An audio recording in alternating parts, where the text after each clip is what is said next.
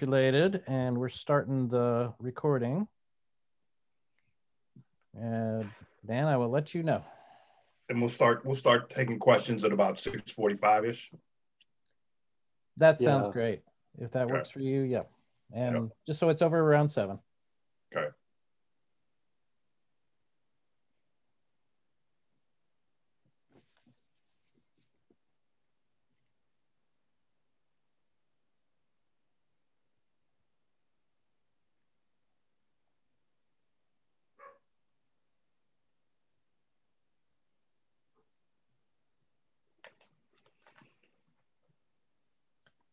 Alrighty, Dan, why don't you go ahead and get started?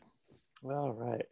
Hello, everyone. My name is Dan, and I'm part of the events team at University Bookstore in Seattle, Washington, and I'd like to welcome you to our event tonight. University Bookstore is the oldest independent bookstore in the region. In fact, we are celebrating our 121st anniversary this year. We are currently open to the public 12 to 4 every day and also offer curbside pickup. So please check our website, ubookstore.com. That's the letter U, bookstore.com for the latest information about our hours. Tonight's University Bookstore is proud to present Clover Hope in conversation with Daudi Abe. Clover Hope is here to discuss her new book, The Motherlode, which highlights more than 100 women who have shaped the power, scope, and reach of rap music, including pioneers like Roxanne Shanté, game changers like Lauryn Hill and Missy Elliott, and current reigning queens like Nicki Minaj, Cardi B, and Lizzo, as well as everyone who came before, after, and in between.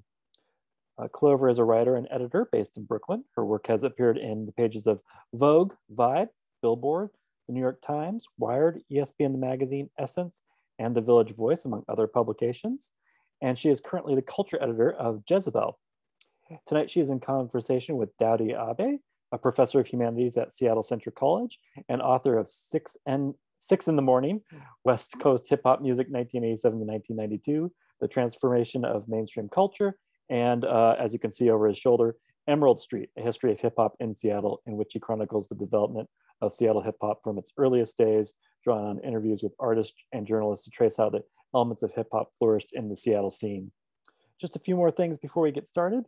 We will post a link to the book to purchase the book throughout the chat periodically, so keep that up, as well as Daudi's book. And the event is being recorded and will be on the University Bookstore's YouTube channel in 2 to 3 days. If you have any questions for the speakers, please put them in the Q&A field, and then they will be answered as the event progresses. And right now, let's just turn this on over to Daudi and Clover. Thank you very much, Dan. It's a pleasure to be amongst you all, and an honor to be speaking with Clover this evening. Clover, sis, how are you? Mute, mute, mute, mute. Mute. Sorry. It's good to be here. One small thing is that I was a culture editor at Jezebel. Now I'm at a contributing editor at Pitchfork. So. Okay. Yeah. Got it. Thank you. And how are you? How I just want to check in, you know what I'm saying, on my people, just, you know what I'm saying, how are you doing? I'm good. I'm doing okay. It's like a rough couple weeks, you know, with like a lot happening news-wise with you know, in hip hop, you know, especially with, you know, DMX's passing and Black Rob, and you know, so I'm kind of, you know, coming out of that cycle, or, you know, like just kind of like we're still in that cycle of mourning, you know, so yeah. Doing the best you can, like a lot of us. Right. All right. Well, it's good to be with you here this evening.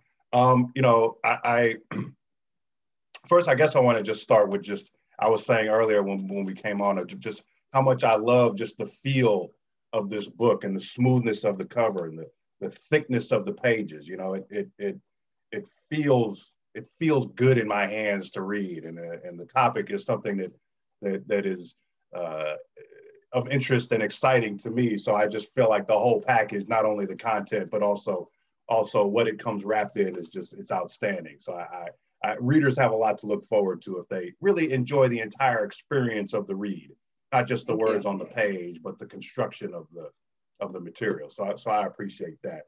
You know,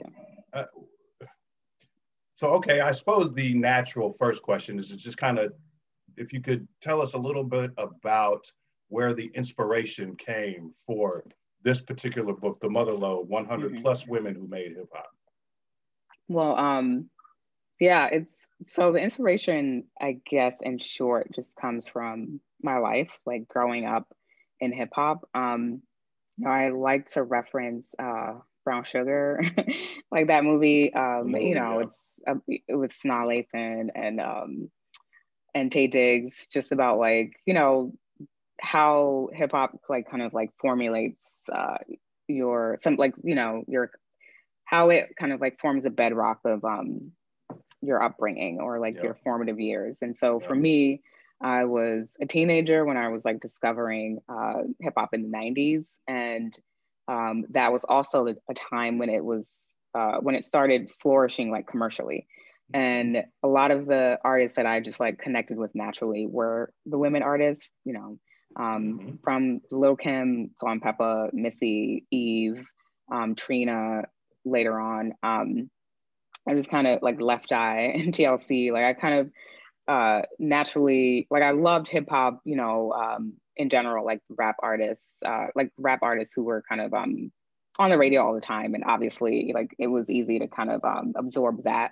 But then it was just a different special connection with like the women who were doing it. And so I just kind of grew up always having that kind of appreciation for what they have to go through separately as women in this business and in this industry and culture that's very, the word we hear a lot of just like, predominantly male, male dominant. And, I kind of just connected with it also just as a girl growing up in the world and as a, young woman growing up in the world. And so once I kind of got the opportunity to write up, or, I kind of was like, what type of book would I write as like my first book? And it's, something in hip hop, something, about women, and something about like this culture that I love, like how women contributed to it. And so it just kind of like naturally formed into an idea. And like my editor had already been thinking about like wanting to do a book on women in hip hop. And so, it kind of came about that way. Like it was just very like kind of natural. Okay, like this is the story that I want to tell. The story I want to tell is like a different version of hip hop history, like from like the perspective of this girl growing up in it. Like again, Brown Sugar, like Sanaa Lathan's character is, like it's about her love of hip hop and how that shaped informed her entire life. Yeah, and that becoming a love story. So in a way, the book is a love story, about like my love of hip hop and how, like a great, one of the great blurbs from Aaliyah King Neal is just about, and I want to read it because it's just kind of like sums it up well. And she's like, hip hop, which we love and hold dear, does not always love us back. With the Motherlode, Clover hope loves on us. And so that's the story. Like sometimes hip hop doesn't love women, and it's like, what is the story behind all of that? That's what the book tells. Right. Yeah. You're absolutely right about that. One of the things that you start off early on in the book addressing is the title in itself, the female rapper, and that reference, and you have a quote here that says, female rapper never quote female rapper unquote never sat well with women who thought of themselves as simply rappers who identified as women. And there's a story at the beginning about Roxanne Shanté and her entry into a rap contest, and the fact that on her merits she won the rap contest. Right. The fact that someone like Curtis Blow, who was a judge in that contest, basically docked her points because she was a woman. It just seemed like a very un-hip hop move right there. That seemed like, if hip hop is supposed to be about your ideology and your skill and your authenticity, voting against somebody because they were a woman seems very anti-hip hop. And I remember thinking that when I was reading through that part. And so I'm just wondering, like, from the beginning, from its early points, how were you kind of able to best describe or outline these additional, it's hard enough to make it in the music business as it is. Mm-hmm. But if you add this intersectionality of Black women predominantly trying to get up in there, how are you able to best kind of identify the prevailing themes of some of the obstacles that they were running up against? Right. Yeah, like it's really, I think it's because, I mean, obviously, like, I am a Black woman in America, like, in the world. And so I can, like, identify with these women who were growing up in this culture. And then I was also, like, I'm in hip hop. I'm a hip hop journalist and music journalist writing about it in the space where I'm mostly surrounded by men writing about hip hop. So there's that sort of kinship already. And then in terms of, like, how I kind of tried to lay it out, it was basically, what is the larger story of hip hop that I'm telling through this person? And so that made it a little bit easier to pick out, like, how, like, what angle each entry would take, because the way the book is laid out, it's different entries on different prominent women. So you have an entry on, like, Salt-N-Pepa for a few pages, and then Queen Latifah. And it's not just like a biography of them. It's sort of like, what is a story of hip hop that we can like glean through this person's career? Like, what did they do for the culture? And, like, what does their story tell us about hip hop? And so that's kind of like how I wanted to approach it versus, like, here are some things that this person did that was, like, successful. Like, I wanted to kind of be able to tell this larger narrative about the themes of, sexuality within hip hop, and, like, feminism through people like Salt-N-Pepa and, MC Lyte and Yo-Yo. And, gangster rap, like, there were women doing gangster rap, and doing conscious rap, and all the kind of, like, spaces that hip hop took up, like, there were women also taking up that space. And so I wanted to, just kind of, like, fill in that blank. And once I thought about it as, the story of hip hop through women, like, it was, that helped me kind of, like, formulate, to come up with the format, basically. So. And I think, you mentioned a couple of artists there. I'm thinking of, like, Conscious Daughters. You talking about, like, conscious hip hop, and I think of a group like Conscious Daughters. Is there? So, I know what I wanted to ask here. It was about Shanté. I'm glad I reminded myself because it was Shanté. So I noticed that there was some, and forgive me if I missed it, but there was some reference between, the issue of Shanté and the real Roxanne as it related to the kind of back and forth between UTFO. And the real Roxanne, I don't think she has a section here in the book. And I'm curious about how you know what I mean, how you finesse that situation of the popularity of Roxanne Shanté, who in the aftermath of that definitely has sustained much more of a career than the real Roxanne. But where does I'm just curious about where you feel like the real Roxanne kind of fits in that narrative of what was going on with UTFO in the mid 80s. Yeah, I actually tried to reach out to her. Really? And there were artists that, I wanted to be able to, like, tell their stories, like, incorporate it in a bigger way or kind of, like, get more information. But that was one where I wasn't able to kind of, like, reach her. I think like there was some back and forth, but then we never, like, locked in. Like, I just kind of lost touch. She, like, I couldn't, like, get her back. So I'm glad you asked that because no one has, like, brought that up, but, like, there are people who I did try to kind of, like, get that, like, their kind of side of the story or their contribution to hip hop. And part of it is that, a lot of this information isn't readily available unless you speak with the artists. And so that was part of the project, was like, I'm gonna have to speak to these women because their stories aren't, like, I can't Google it, or, like, it's not something that's, like, kind of you know, just kind of accessible in this way. And so, you know, the book was attempting to kind of like fill that gap.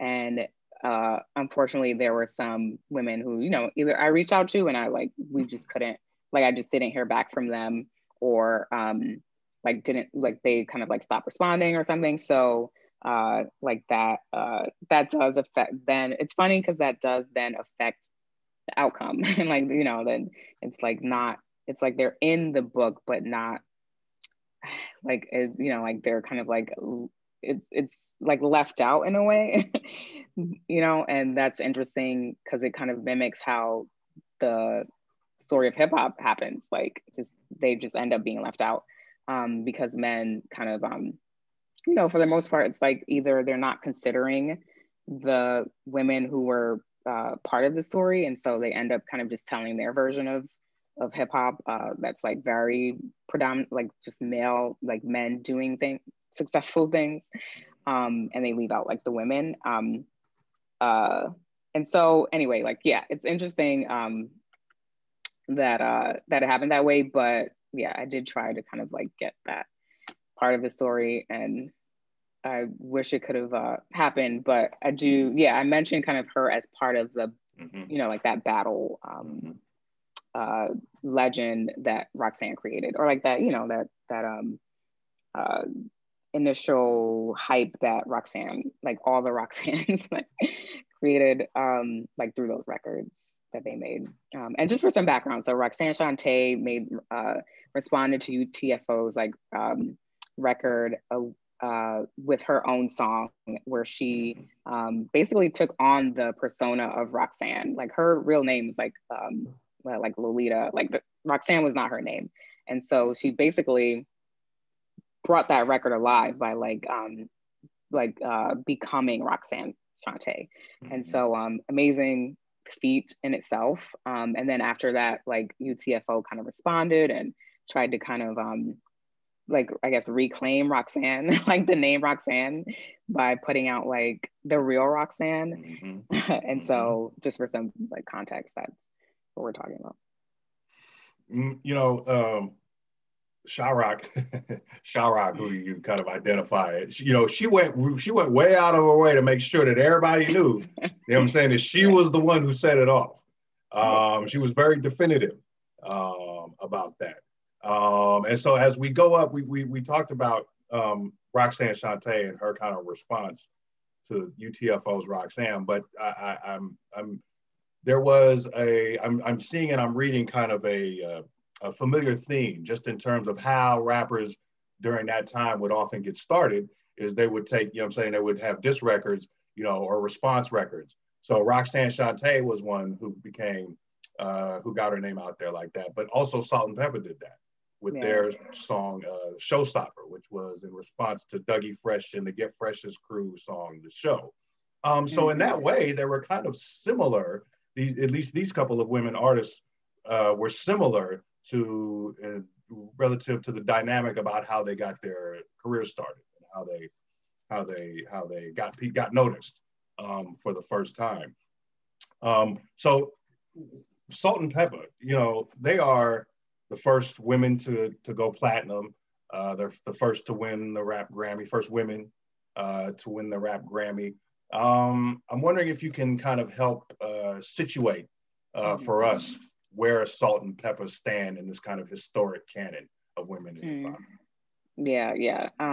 Well, I guess first going back to the response records, like that is such an interesting phenomenon because it was a way for women to kind of like get noticed by playing off like a popular record.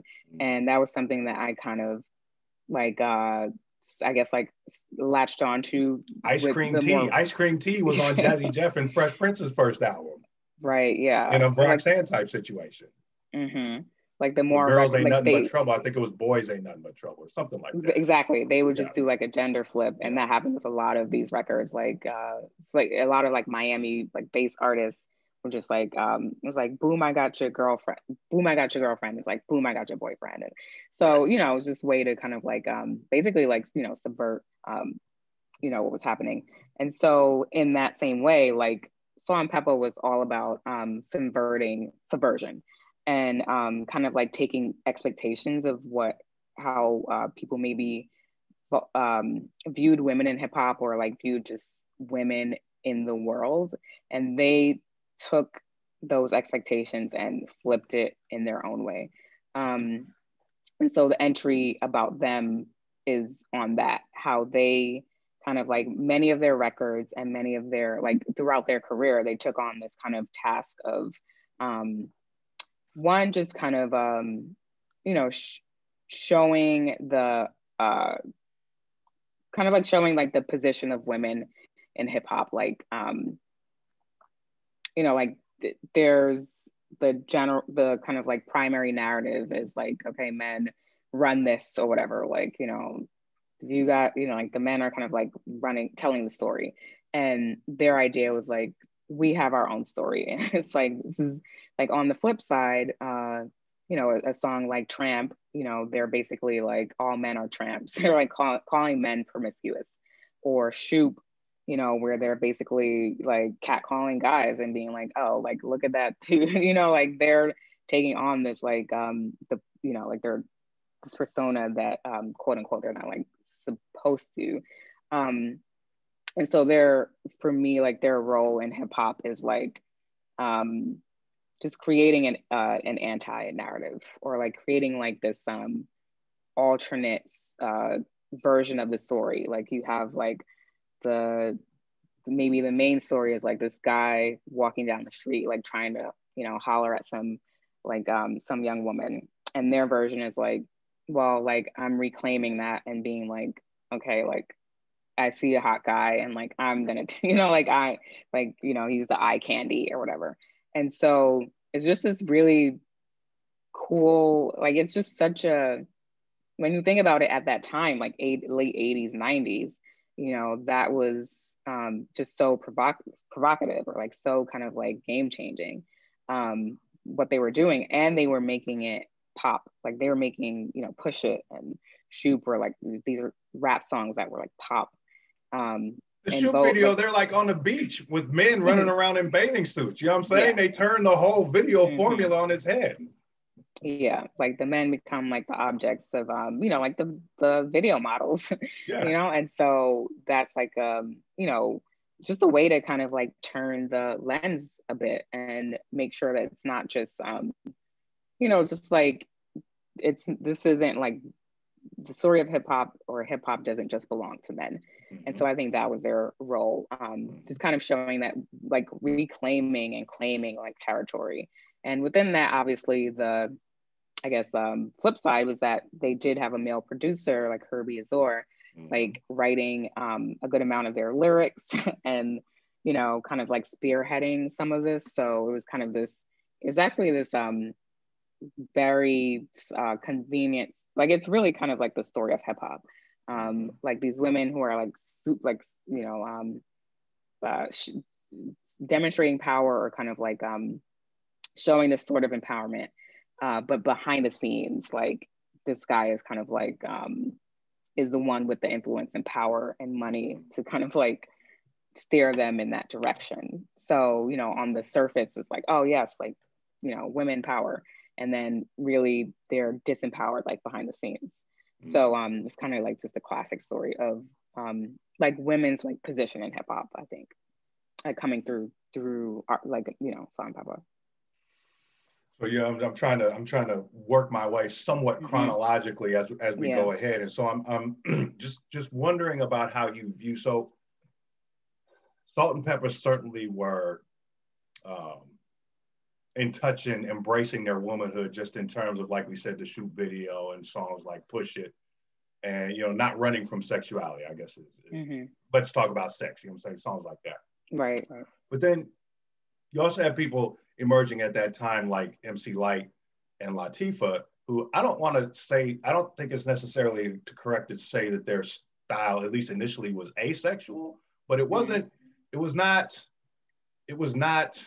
wasn't like Salt and Pepper was doing it. You know what I'm saying? MC Lyte was talking about, man, and she was even being, you know what I'm saying, in command with her sexuality in Paper Thin, when she talks about you can suck the big toe and play with the middle. You know what I'm saying? That kind of thing. Mm-hmm. But it was not. But she was wearing turtlenecks at the same time and kind of baggy jeans.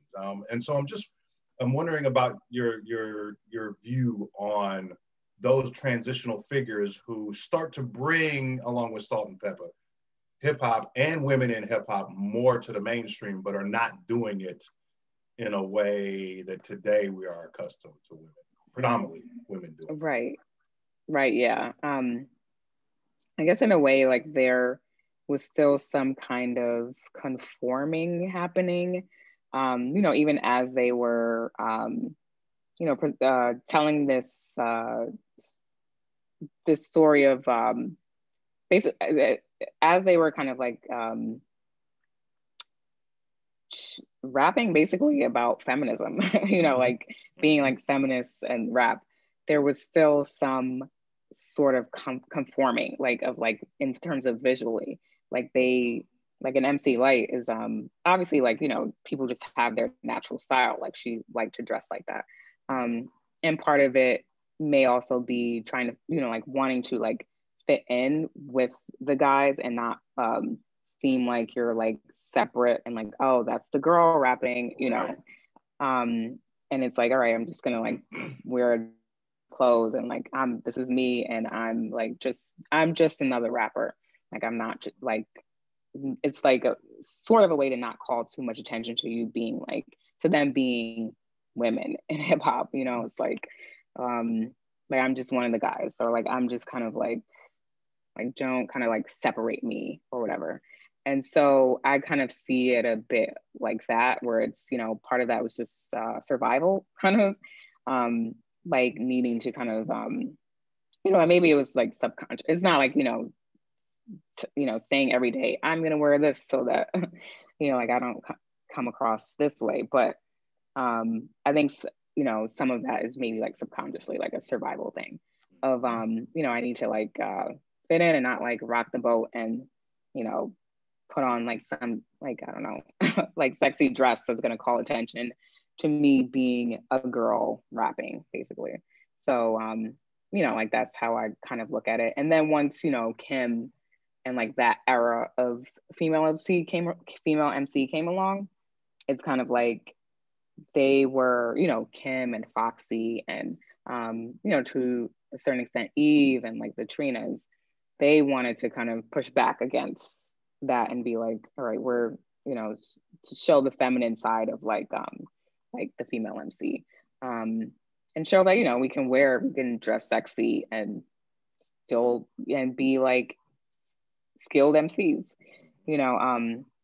so I kind of like see it as that, like it's like the MC Lytes, that era was kind of about like survival.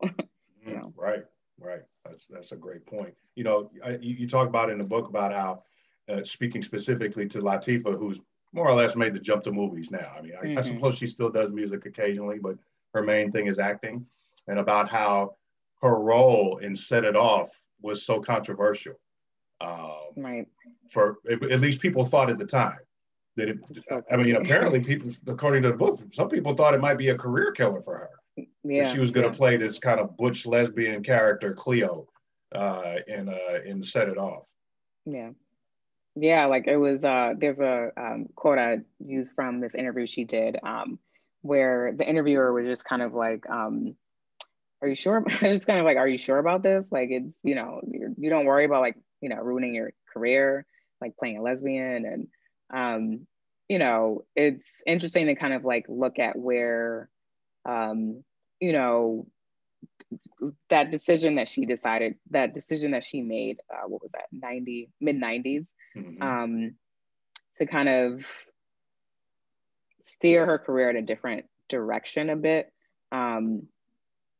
partly because, in terms of longevity, like a career, in hip hop is not exactly, at that time, it wasn't like you could see it lasting for a long time. It's like, all right, I have to do something, like I have to kind of like supplement or, like this is not going to last, so what else can I do? And, the artists like her and Will Smith and, Ice Cube and like, you know, all of the rappers that kind of got into acting, you know, you can kind of like see how that decision making happened basically. So I don't know if I'm getting away from the question, but like it's, you know, like that in terms of like the role itself, I think it was basically like the risk is worth it or whatever, or like whatever risk that, you know, other people felt she was taking, I think she was kind of like, well, this is worth it. Like this is a career making role, and it's, you know, like I don't, you know, I think she just kind of like was thinking long term basically. I wonder if Will Smith was challenged similarly when he did, I believe he did the film 6 Degrees of Separation, where he played a gay character, maybe around that same time-ish. So I don't know, but I wonder if he was challenged in that same way about taking that role.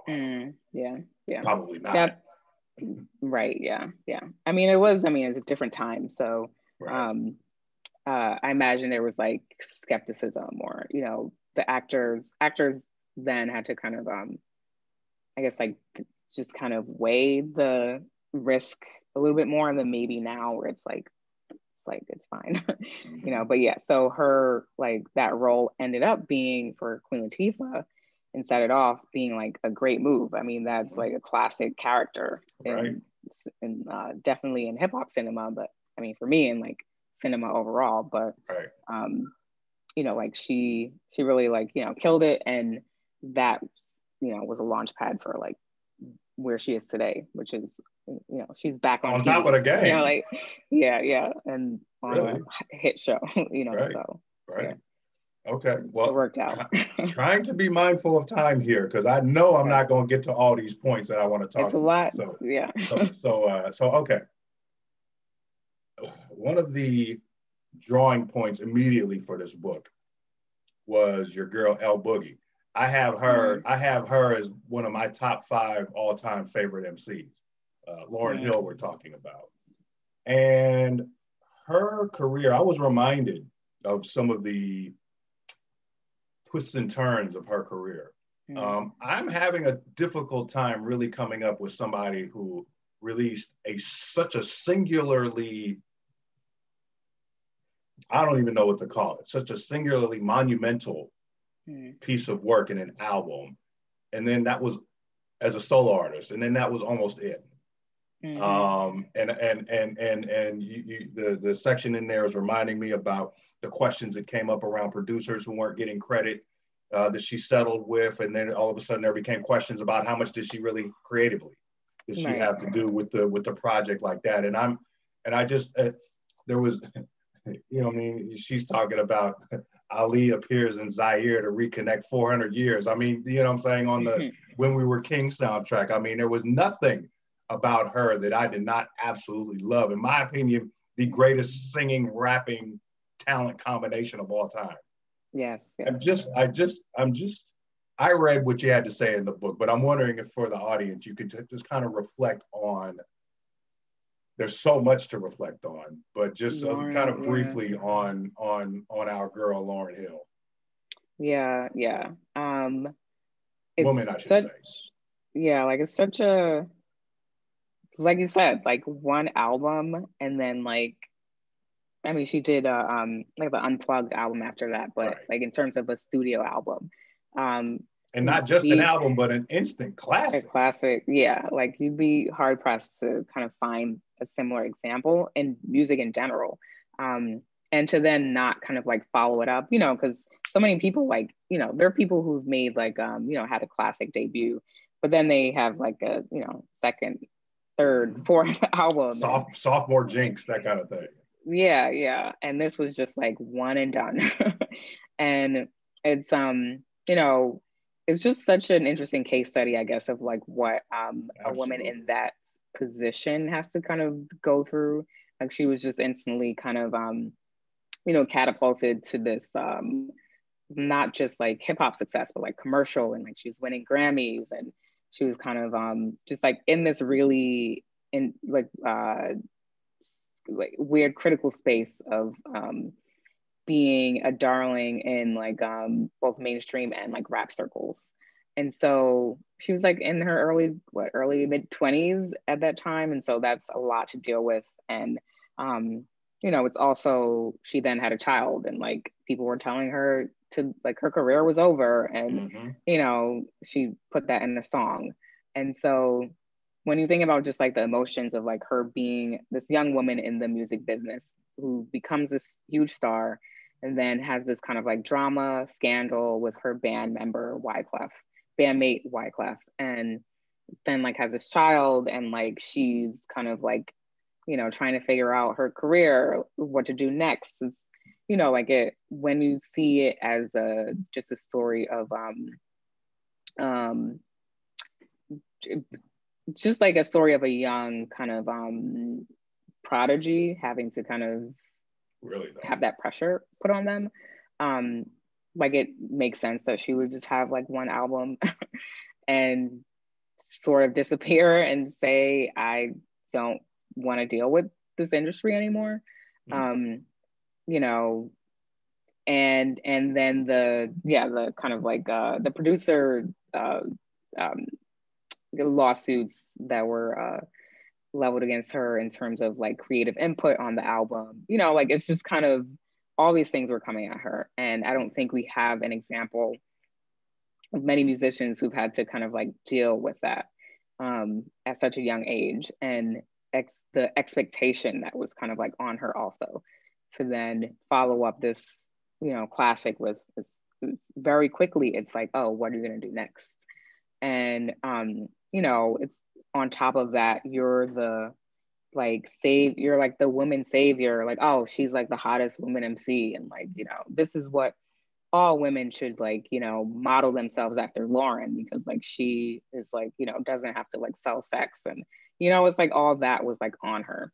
And you know, it's just a difficult position to be in. And so for me, like she kind of represents that that difficulty of like having to kind of be you know, exist as a woman in this space where it's just so, you just think about it all the time. Like the fact that you are a woman doing like this thing that you love, like she can't like not think about it basically.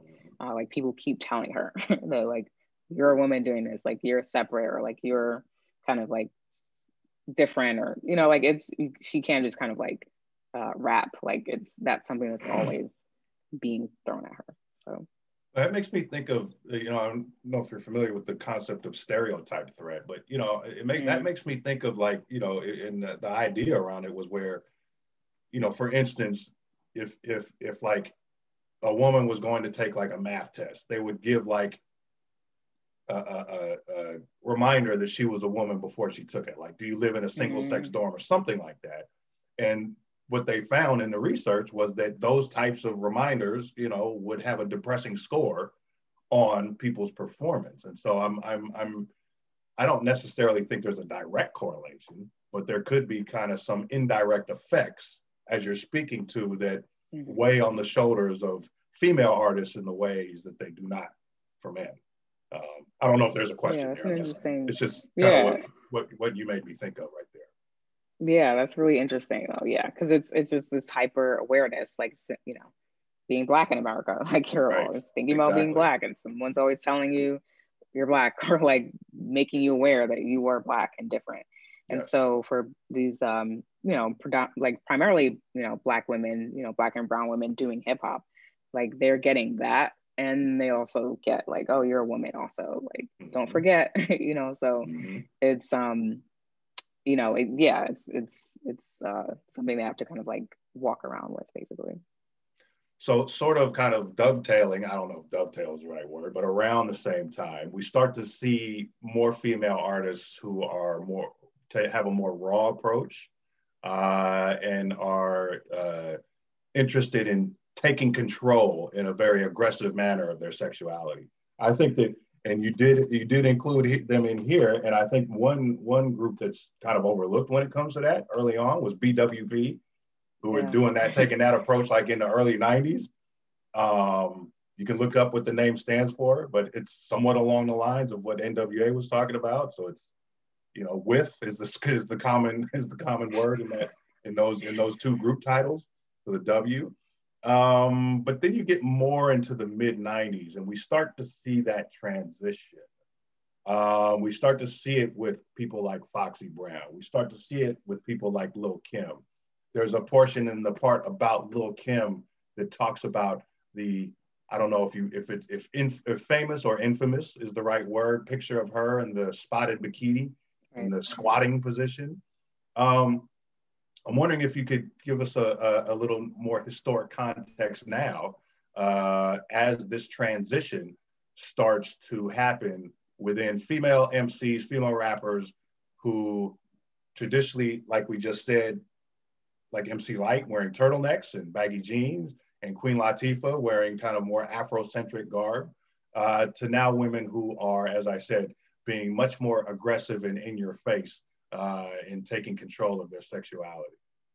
Right, like the mid 90s, you know, Kim comes out with Hardcore, Foxy Brown comes out with Il Nana, and those are really two genre shifting, like culture shifting albums, not just musically, but like visually, because they aren't, they're kind of like, you know, putting their sexuality like on full display, both in their lyrics. They're, you know, super raw. They're rapping about sex, wanting sex, having it, and desiring it. And they're, you know, wearing bikinis and kind of like just kind of fur coats, and like, you know, it's luxury, and it's all about like femininity and claiming this kind of like womanly power that they have. And so, you know, obviously that ends up being like a huge shift in the culture in terms of, you know, it's one of these catch-22s that, like, you know, it helps, it's this kind of liberating force that they kind of like created, you know, showing that, you know, women, so, you know, like Black girls, like, you know, have like urges and like they're sex, you know, like they're sexual beings, like women are sexual beings as much as men are. So like there's this, you know, service that they were providing in that way. On the other hand, you know, it also creates this expectation that, you know, women MCs have to then sell sex and like be sexy in order to like get noticed. And so then that becomes like the template for women in hip hop. It's like, well, now like that was successful, so now all of you guys have to like wear like, you know, bikinis and like, you know, tight clothing, and, you know, this is just the way it is. Yeah, go ahead.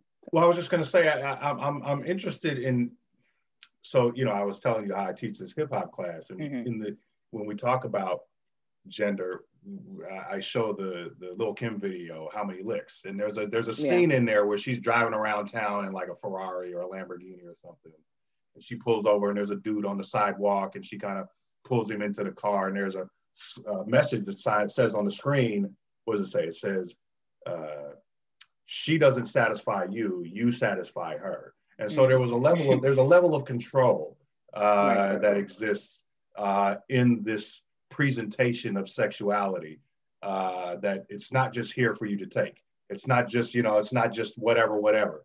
There are levels to this game. And so it did strike me that there was a level, there was control that they were maintaining as they were presenting themselves in this way. Right, yeah. It's about like, you know, they have the agency and kind of like, you know, like wherewithal and like desire to kind of like, you know, state what they want and, you know, kind of claim that space in terms of sexuality. And then somewhere in there, there's still like men kind of directing the visual, like being, you know, Biggie kind of being the person who picked out that Kim photo where she's squatting to use as, you know, like marketing. You know, like it's those two things going hand in hand, where like they're being able to kind of like, the women are expressing themselves in the way that they want, and kind of being able to kind of, you know, really just kind of liberate their sexuality. And then it's kind of like there's still like men in the industry alongside them being like, yeah, yes, do that. Like, you know, in a different, like, it's kind of like, you know, it's pushing them in a different way. like for on the business end of it versus like the creative end, you know.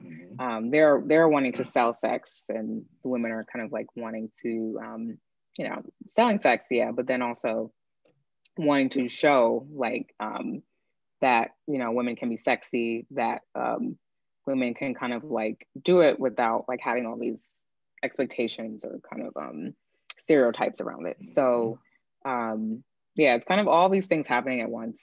You know, I think that's what made that era so interesting. It's just, you know, and like obviously like change the game. So yeah, it's like all these questions that it created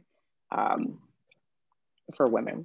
And one of those questions is so it reminds me of the gangster rap era in the late 80s and early 90s, where a question started to emerge around where is the line between, you know what I mean, giving realistic portrayals about what's happening on the streets versus glorifying what's happening on the streets. And then it seemed like there was somewhat of a parallel question that started to come up for female MCs and as the 90s got later on, somewhat similar about where in the ways that Foxy Brown and that Lil' Kim are presenting themselves, where is the line between exploitation and empowerment?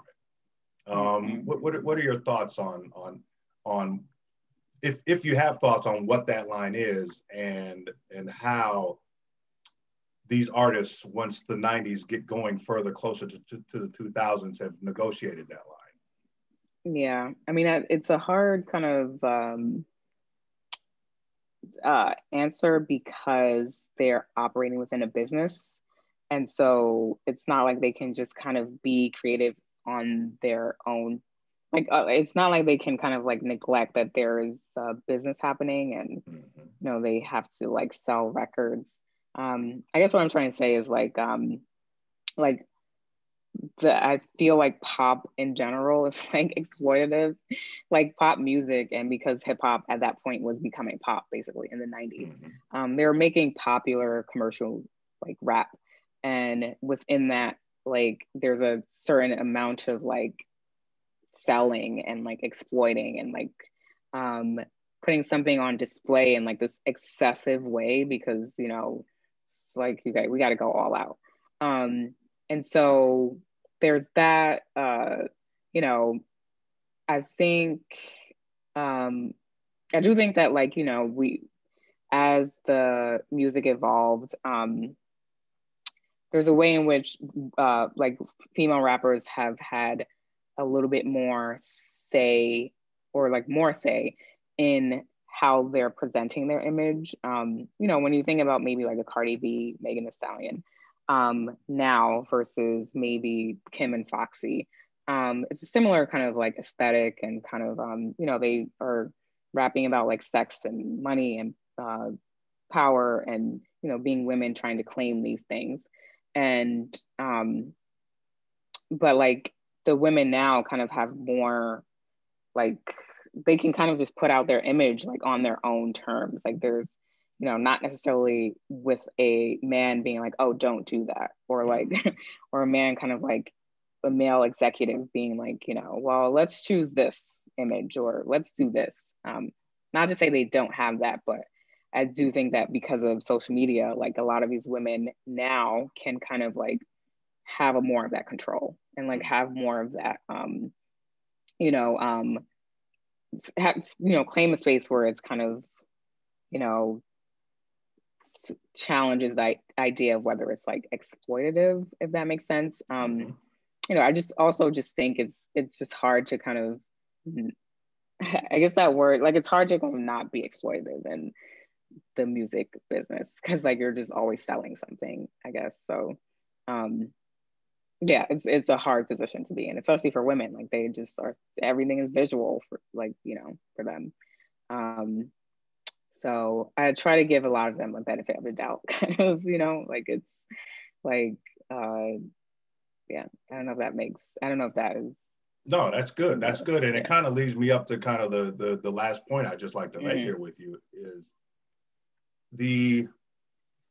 we are now in the era of, well, I guess Nicki Minaj is not that she's washed, but she's been around for a while, and Cardi B and Megan Thee Stallion. In the case of Cardi B, we literally have a woman who was a stripper who made the transition to, you know what I'm saying, record-breaking status for female artists in terms of like being number one on the chart, right? So I'm just wondering where you think it's headed. I mean, are we going to always be stuck now that we are here in, I don't even want to call it a rut, but kind of with the formulaic approach of how female rappers present themselves? Or will we have, and I cannot go through this hour without mentioning Missy Elliott, who has, you know, who was kind of the master of being able to mix the two together, just straight hip hop with also feminine wiles and that side of her. I'm wondering where you think it goes from here after a song like WAP. I mean, where do we really go from here? I think it just opens the world up to like the world of like possibilities. You have this success model and like this story, and it's like, okay, like let's see, you know, what else is out there. Like what, you know, I guess if people are thinking about who's the next Missy, or you know, I don't think she's kind of like I mean, she's kind of like irreplaceable, but I do think there will be, like along those lines, women who will kind of like present different images, or like we have it already right now, just like in terms of on a charting scale, like that's not happening, you know, like on a large mainstream level, but we do have, you know, a lot of women who are kind of like creating their own space, like on, you know, they have their own followings, and like they, you know, are not, you know, they don't have the image that like Cardi B has or something. I do think there's a lot of space to see for that to kind of like grow, and where we will have like someone, I'm not gonna say like Missy, but like in the Missy arena, kind of like becoming big. I think that's gonna happen, like a woman, yeah. Well, as the father of a daughter and the soon-to-be grandfather of a granddaughter, I would be happy with the return of diverse images for women in hip hop. I can't be mad at people, you know, at the hustle that people have now, but you know, it's for me, it's kind of like asking, you know, will we ever have like a Public Enemy equivalent where it's a very kind of politically minded group that is a mainstream kind of mainstay? Right. You know, I guess that's an open question for the future of hip hop. So we'll just have to wait and see. Yeah. Okay. Well, we have Dan on screen. So I think here, I'm supposed to, let me take a look here. Yeah, well, it looks like we do have one question in the Q&A. What other books do you see as being in conversation with yours? I think they're looking for some more recommendations for great books about hip hop artists and or hip hop music culture. Yeah. Well, there are a couple other, like last year, God Save the Queens was another book on women in hip hop that a friend of mine, Kathy, published. I think we're kind of, you know, seeing more and more like documentation, documentaries, history, like all of that, archiving of hip hop, because it is still, or was still, kind of like a young genre. You know, we're seeing like the Biggie documentary that was on Netflix, and like the Nipsey Hussle book that Rob Kenner, who's another colleague of mine, released like this month. And so I think all of that is in conversation with each other. And with my book, it's all about kind of archiving hip hop and kind of showing the depth of like the story, like in the same way that we have all these different types of like you know, rock books, or like, you know, kind of like monuments to rock across different like media. We're seeing that with hip hop, and like that. So I think like, yeah, all of these are in, I would say like my book is in conversation with the documentaries as well, you know, like that we're seeing. You know, Salt and Pepper biopic, the Roxanne Shanté, you know, that's just going to keep happening, and it'll kind of just help tell this, you know, tell a richer story of hip hop. I mean, in terms of like the larger world global community, hip hop's only been around 40 years. I mean, so it's still very, very young. And we're still like people like myself are just kind of getting of an age where the cultural influences of our lives influence the work that we do, you know, hence the books that we're writing and the classes that we're teaching. And so I feel like this lean into hip hop scholarship, although it's been around for a little while, it's really starting to pick up steam as more and more people get of an age where there's more and more material to write about. So yeah, I feel like we're just getting started. Right, and to retell and tell and like uncover. You know, there's still a lot to uncover. I mean, I watched that Biggie documentary and was like, oh, there's so much of this I didn't know, and have been writing about hip hop for like 15 years, and there's always like a new way to tell the same story. So I think that's what's happening. Okay, well, it looks like that's about it for questions. We're just about up against it for time, around 7 o'clock, but I'm just curious, if I were to ask you what you thought, if you had, how should I phrase it? If you were to point out a kind of singular artist or a singular song that stands out to you, maybe it's maybe it's a different artist and a different song, or maybe it's a song by that artist. I'm just wondering your thoughts about, you know, the perhaps it's unfair, but in the time of picking, you know what I'm saying, picking stuff and this one or that one and who's the greatest, that kind of thing. If you had thoughts about either the most influential, the most groundbreaking artist and song, however you want to qualify that. Well, I'll do artists. I do think that the like pivotal woman in hip hop is Lil' Kim. And like she has the longest entry in my book. And I just feel like there's pre-Lil' Kim and there's post-Lil' Kim.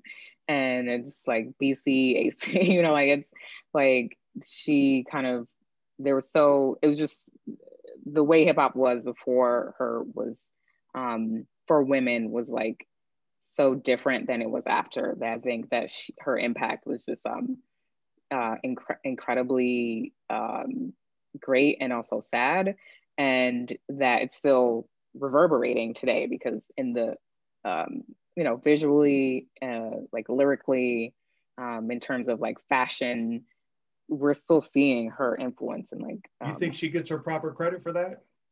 I think she does in a way, but it definitely, I don't think like overall, I'm not sure. Yeah. But I do think, you know, people name her as an influence and they're like, you know, like, yes, when I saw Lil' Kim, I wanted to do this, or I do think that happens. But I think it's just the way that she kind of like shifted things for women is just like so monumental that definitely there could be more. Like I want to see a Lil' Kim biopic. You know, like she definitely deserves like a movie. And I don't know. I mean, a book also, yeah. But has there? I'm trying to think. Not one that I don't think so. Something to think about, yeah. Yeah. And then how about a song? You have a particular song that you look at as kind of transitional or kind of transcendent? I mean, I do. I always think of like Queen Latifah, UNITY. Yep. You know, it's just like that era of like women saying like, I'm not gonna kind of like allow this, and putting it on a record like that. Punched him dead in his eye. Yeah. And it's like answering. It's like a response to what is actively happening to them. And I think that is like just brave. And it was like a huge kind of it was just such sort like a really huge kind of like way of claiming her space. Like, so I just look at that song. I mean, for that song, as much as UNITY was the chorus, and to my mind, Who You Calling a Bitch is as much of a chorus in that song as UNITY. That's the part that like I remember. Like that's the title of the song to me. But yeah, like it's that was just kind of like such a and I remember hearing it also, like, you know, and being like, oh wow, like this is powerful. So okay, well, I have to say it has been a pleasure speaking with you this evening. Greatest of luck on the book. Thank you so much. Motherlode. 100 plus women who made hip hop. Like I said, once you get your hands on it, you'll see what I'm talking about, just in terms of the luscious holding experience it provides for the hands. You have any thoughts or ideas what your next project might be? Well, you mentioned Kim, so I'm like, maybe I should work on that. But yeah, no, like it's gonna let this marinate for a bit, and I really appreciate talking to you guys, and like yeah, like it's a great conversation, and I'm glad that people are kind of like talking about women, and that we have this kind of surplus of female rappers now, and I kind of just encourage people to, you know, like just do the little homework and kind of see where this how we got here to this point. Okay, thank you, Clover. Well, thank you, Clover. That was excellent. You were outstanding. Thank you. Thank you. Thank you. Yeah. And thank you, Daudi, for leading the discussion here. Thank you and so much. Huge thanks to everyone. Yeah, my pleasure. Clover, hey, Clover, hold on. If you do that little Kim book, we're gonna have to do this again. You got it. This event will soon be available on University Bookstore's YouTube channel. So let your friends know they missed a great conversation. And you can also purchase copies of the Motherlode as well as Emerald Street through the University Bookstore website. And as soon as that little Kim book comes out, we'll make sure to have that posted up there too for sale. And thank you for joining us. Please check out our website, social media, sign up for our emails, and join us in store this Saturday for Independent Bookstore Day. We'll be open from 11 a.m. to 5 p.m. Have a good night, everyone. Thank you.